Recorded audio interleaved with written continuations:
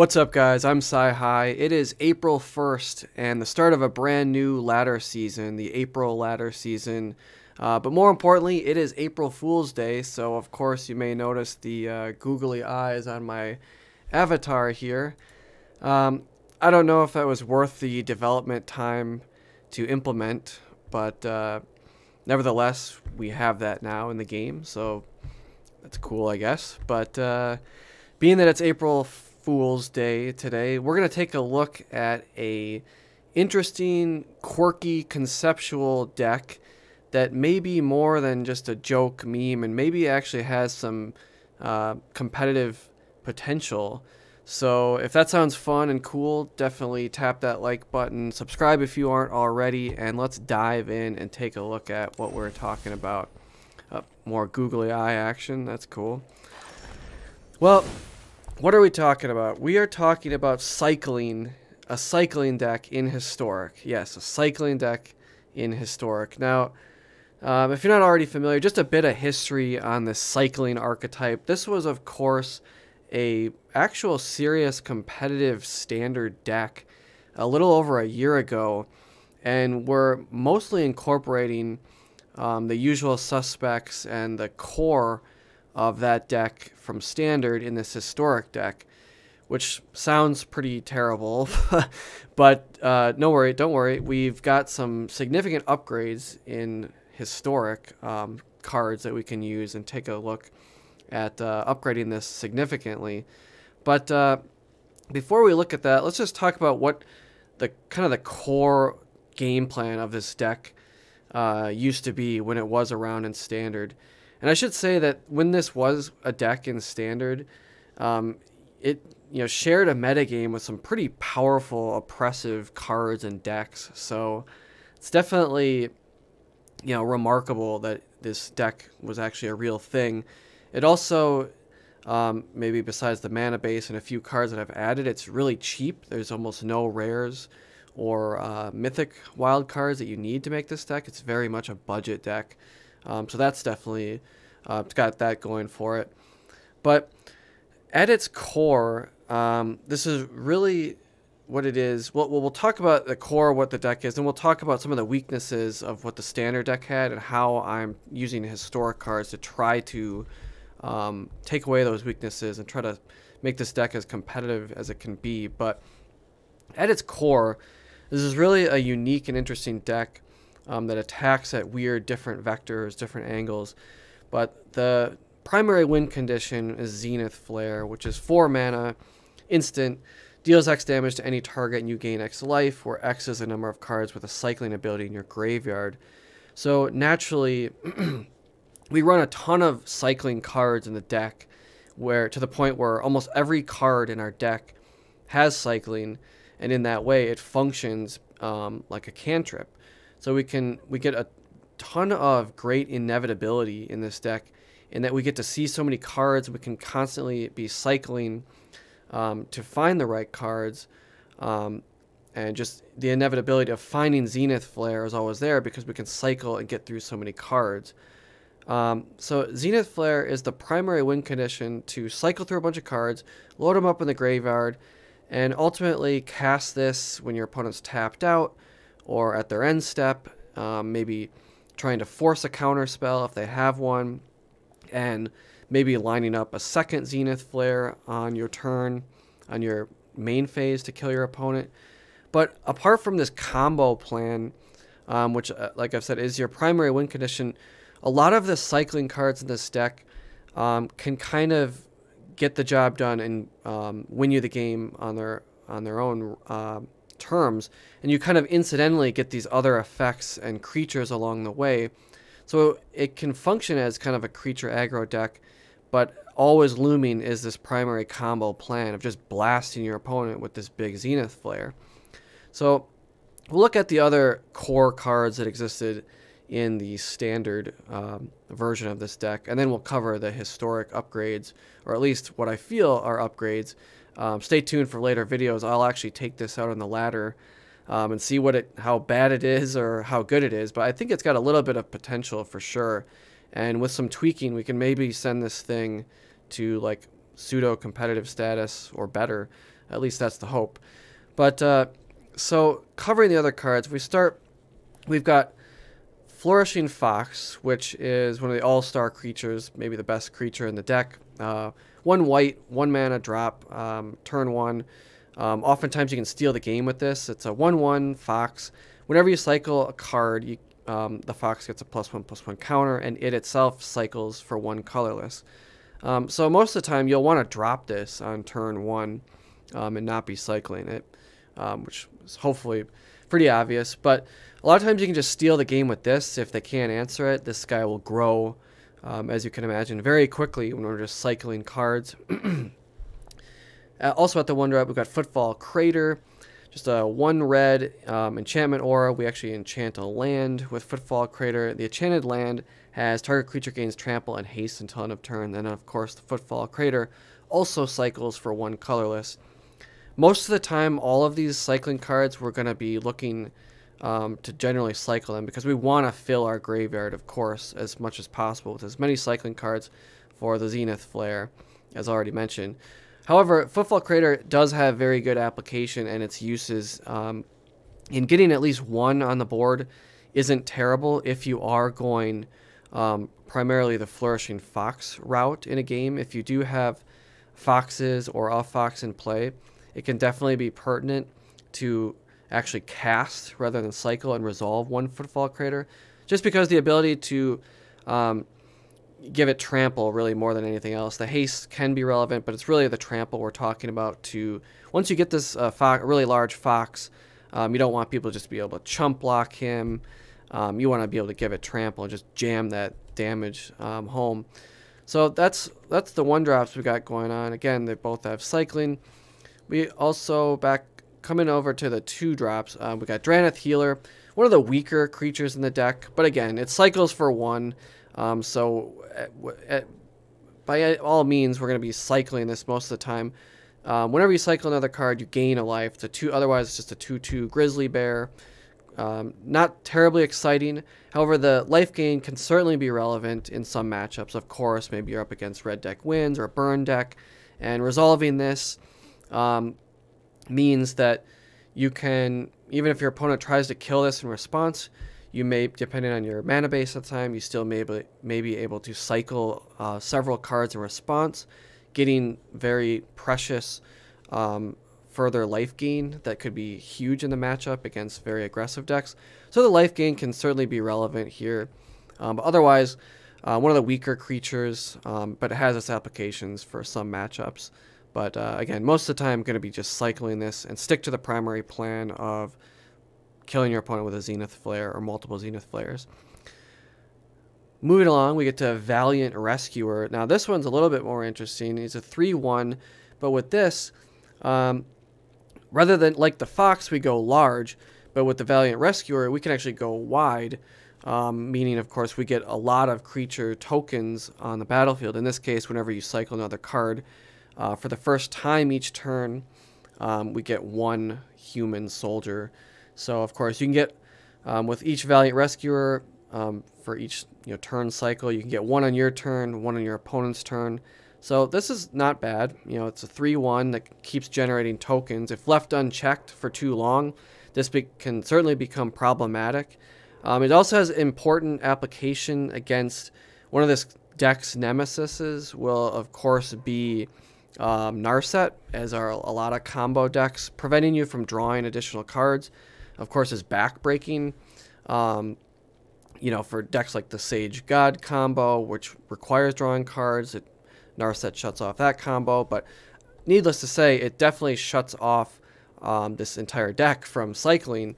But it's not the end of the world because we have these creatures and ways to kill Narset, and Valiant Rescuer is a great resource to be able to kill a problematic card like Narset, because we can just try to get several tokens on the board, and Narset's not, it doesn't have a lot of loyalty, so we can hopefully kill it and resume cycling through our whole deck. But nevertheless, Valiant Rescuer is a great creature just to go wide when that is called for in a certain matchup.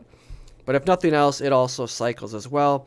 Unfortunately, this one takes 2 to cycle rather than 1, but that's still very pertinent, very viable in this cycling deck. Moving along, we get to our last creature, I believe, in Drannith Stinger.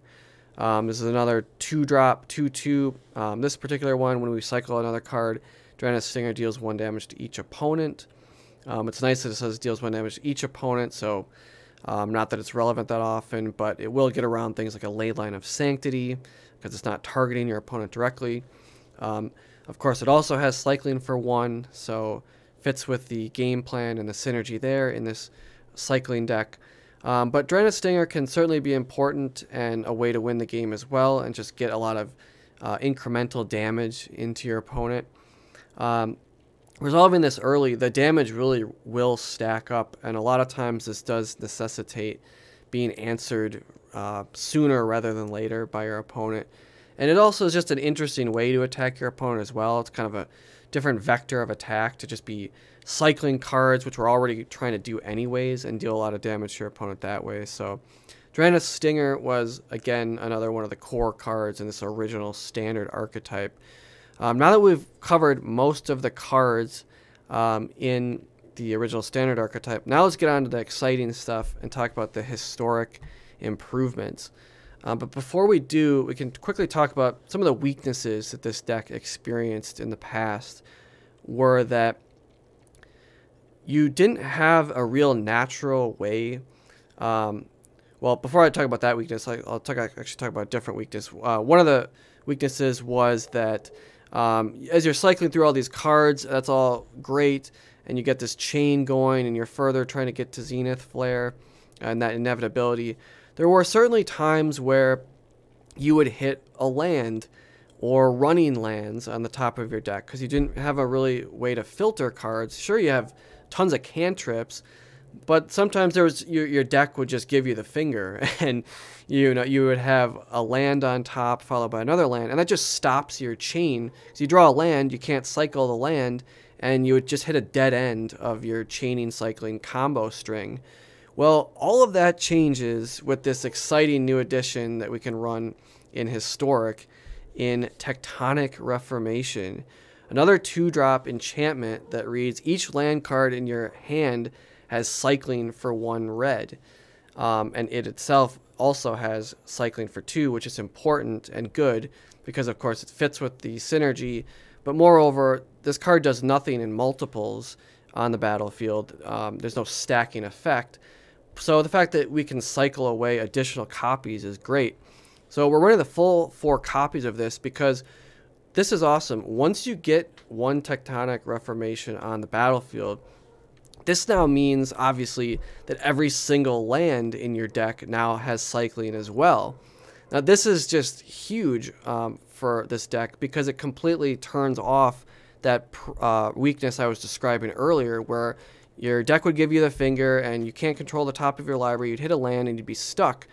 That's not an issue anymore. Now you can continually cycle pretty much almost every single card in this deck now has cycling or effectively has cycling with this card in play. So Tectonic Reformation is awesome, and I'm really excited to see what kind of consistency this can unlock for the deck. So we've got 4 full copies. Moving along, let's talk about one of the other weaknesses in this deck was that there wasn't really a way to develop like card advantage in drawing additional cards. On your opening 7 cards, you're kind of just stuck with what you have, and yeah, you keep cycling things, but you couldn't really generate a lot of card advantage, and that problem was exacerbated by when you would hit lands or running lands, and the deck would just come to a brick wall and stop. But like I mentioned, that's no longer an issue with Tectonic Reformation. But the drawing additional cards, we are going to attempt to shore that up using Mizzix Mastery. But before I talk a little bit about that, I'll just say, like, one of the ways some of these standard decks they would draw extra cards, they would run Boon of the Wishgiver, which was in a lot of these original standard archetypes. And it, of course, cycles for 1 colorless, super easy cantrip, just cycling things. So that was always great.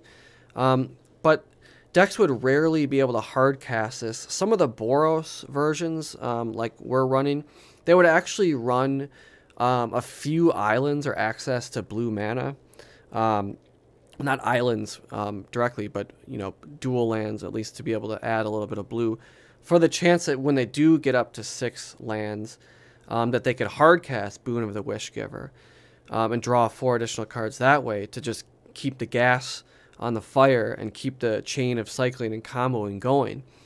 Now, in Historic, I have not configured this deck in a way that we are going to even bother trying to hard cast this, but more powerfully, what we can do is, as we're cycling along through our deck, and we get this in the graveyard just incidentally as we're cycling through everything, we now have the all-powerful Mizzix's Mastery in Historic, which, as everyone already knows by now, this is an extremely powerful card for enabling just busted combos with various ultimatums. And in this deck, Mizzix Mastery can do a lot of different things. We just talked about Boon of the Wishgiver. Now, once we cycle Boon of the Wishgiver and it's in our graveyard, we can target it with Mizzix Mastery for only 4 mana, cast and resolve a copy of Boon of the Wishgiver to draw 4 cards for 4 mana, which is just an excellent rate. Even at sorcery speed, that's a lot of gas. It's 4 cards for 4 mana. There's not really anything equal to that, even in blue. So that's great. But we also can, once we've maybe used additional Zenith Flares, or even if they've been thought seized out of our hand or whatever, maybe we've already hit our opponent's face with 1. We've got extra Mizzix Masteries in our hands. Now we can start copying and replay Zenith Flares from the graveyard with Mizzix Mastery. In addition, with Mizzix Mastery, we're also going to run 4 Magma Opus in the deck, which this card has fallen out of favor a little bit in Historic, but back in the Jeskai control days, now they're a little bit less popular.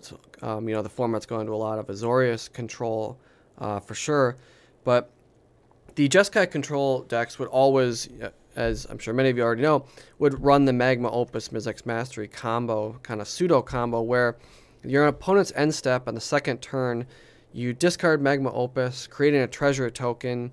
On the following turn, which is as early as turn 3, you're now casting Mizzix Mastery on the all-powerful Magma Opus that's normally costs 8 mana to resolve, but you're now casting it effectively for 4 mana because you're casting Mizzix Mastery, targeting Magma Opus, and resolving that as early as turn 3. That is definitely a very powerful move, even relative to other things going on in Historic. It's pretty backbreaking for an aggro deck to go up against this sort of thing. On the third turn, to get Magma Opus, 4 damage, possibly taking out 1 to 2 or even 3 creatures on turn 3, as well as creating a 4/4 blue-red elemental and then drawing 2 cards. That's a huge swing on the third turn. Not to mention, Magma Opus sort of functions as a pseudo-cycling card in that we're just paying 2 mana to discard it and create a treasure token to enable these fast Mizzix Masteries. Worth noting, though, of course, it's not as good as cycling and doesn't have the synergies with this deck because, of course, it doesn't actually read cycling, so it's not going to count towards your Zenith Flare cycling count of cards in the graveyard, nor is it going to trigger any of these things, which is unfortunate. However, I feel just the powerful play pattern of that turn 2, creating a treasure token, and as early as turn 3, casting Mizzix's Mastery on it, is powerful enough to warrant these just floating around in the deck. Now, after further testing, it may become apparent that maybe this isn't the most powerful thing we could be doing. But when you do that on turn 3, it is quite powerful, but I am a little concerned that it doesn't actually have cycling. However, every card in this deck has cycling otherwise besides it, the Mastery, and the Zenith Flare itself. But the combo of using Tectonic Reformation that the standard deck, of course, never had access to, of suddenly giving the 20 lands in our deck cycling, I think is more than enough that we can justify having these Magma Opuses floating around is okay, because they're particularly devastating when you resolve them so early, way earlier than you should, of course, because it's an 8 mana spell.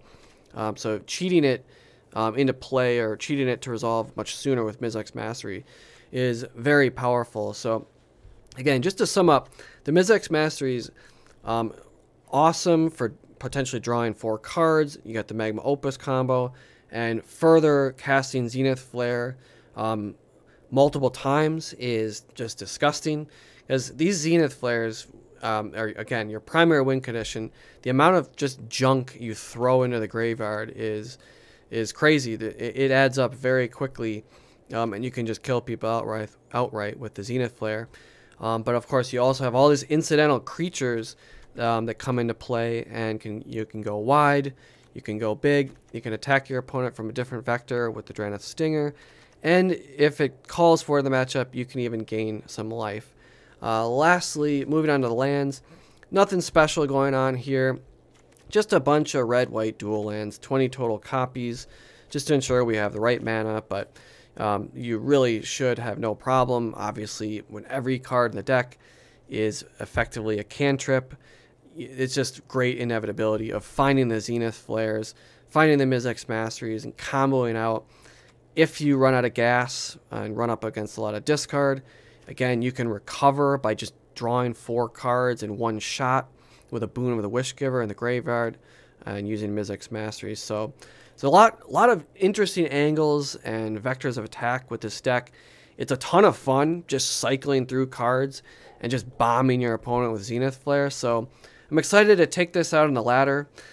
Maybe it'll flop a little bit, it'll be a small sample size, but stay tuned to the next video. I will actually take this out on the ladder and see if we can win some games and start climbing back to Mythic from Plat, I believe, is where we start now. But anyways, guys, I'm Sci-Hi. I hope you like the deck, the idea. Let me know what you think about it. Are there possible things I'm missing? One thing before I go, I should mention another route you could take this deck. You may notice I've got the art for Hollow One on the deck box. I actually took this out, but this is certainly a card that maybe makes more sense than the Magma Opus. I'll have to be testing more for sure. Maybe we'll trim down that combo, trim the amount of Mizzix Masteries, and make room for more Hollow Ones, because obviously Hollow One, if you're not familiar, has a ton of synergy here as well. 5 mana 4/4, but the interesting thing, of course, is that this spell costs 2 less to cast for each card you've cycled or discarded this turn, and it has cycling 2 as well. So, as you can imagine, you cycle a few cards, and suddenly this costs 0, and you have multiple in hand. You can, quite early in the game, depending on how good your hand is, drop several Hollow Ones very early and just function as a very fast, aggressive aggro deck. But if that's not in your opening hand and doesn't work out that way, it still has cycling, so it's still, not that big of a cost. It still totally fits the synergy of the deck. And of course, Hollow One was not a card that the standard archetype had access to, so it may be that this just makes absolute sense in the deck. I originally had it in. I haven't done a ton of testing with this.